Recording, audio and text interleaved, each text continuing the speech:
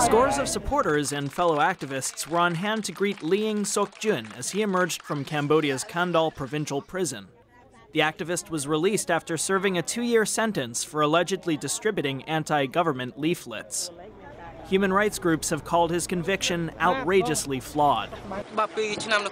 Sokchouen told reporters outside the jail that his 2-year imprisonment was a great injustice. Sokchouen had been a staff member of the Cambodian League for the Promotion and Defense of Human Rights. The organization's senior investigator, Sam At, said the Cambodian courts could find no evidence linking Sokchouen to the alleged crimes.